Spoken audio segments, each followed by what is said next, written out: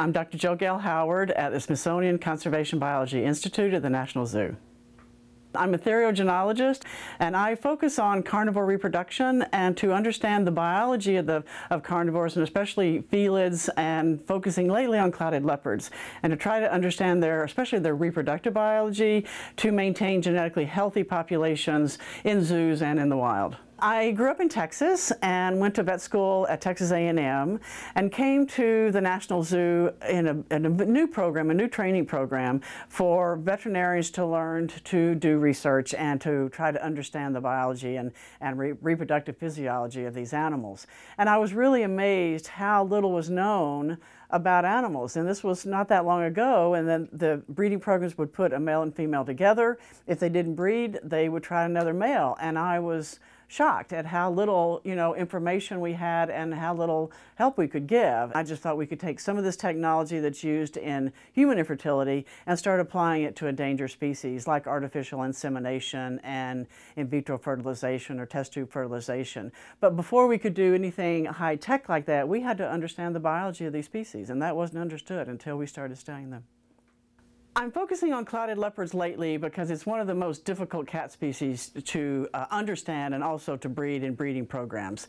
So we always have had the problems of clouded leopards having severe male aggression and males killing and fighting with females, and so it's hard to have a breeding program with that behavioral aggression. So we've been really interested in understanding what makes them aggressive and how we can combat that problem.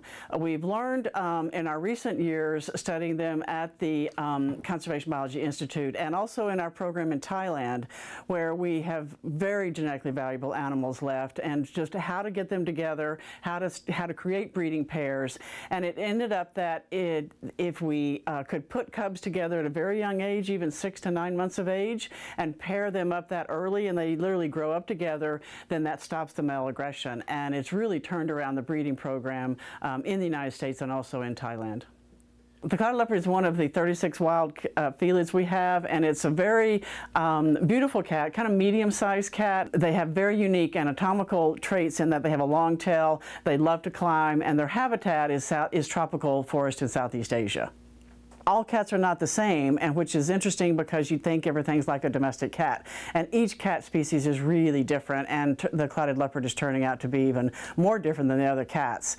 We were able to collect samples for health and reproduction and genetics on cats all over the world, and we ended up evaluating several cats long ago in Borneo. And it turned out that those samples that we collected and banked for years in the freezer led to the discovery of a new clouded leopard species. And so now we have two species of clouded leopards, and one being very recently discovered in this century.